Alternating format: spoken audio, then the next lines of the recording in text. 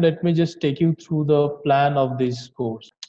So you will see that today's class is going to be the warm up of this R programming. Okay. And after that, we are going to learn something called as the missing value imputation. So basically, so when we are reading in data or record data, what happens sometimes some of the questions or fields become irresponsive. Okay. And means people did not do not respond to them, or probably we cannot fetch them, or some of the values are missing for a lot of reason. Okay. And now to do analysis, what we need to do is that we need to understand how we can fill in those missing values, or maybe that how to delete those observations containing the missing values. Okay, and then we are going to discuss about this outlier analysis. So outliers are extreme observations in the sense that something that is occurring very rare in the data set. Okay, it's such a value which is actually far off from the usual set of values. Okay, and those values are needed to be analyzed, and how we can do that.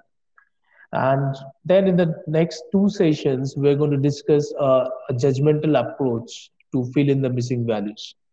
Okay, so when and how we are going to fill in the missing values. Okay, so that is it. Then we are going to have some classes on probabilities and probability distributions. So those who have had some kind of introductory courses on statistics in any one of your courses like MBA or engineering, okay, so you will be able to kind of match it with, but it's going to be with a total different perspective when it comes to this business analytics, obviously.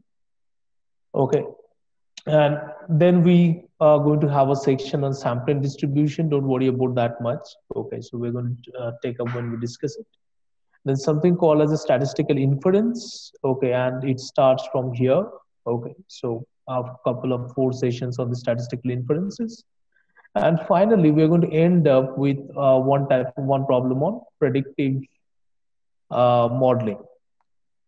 Okay.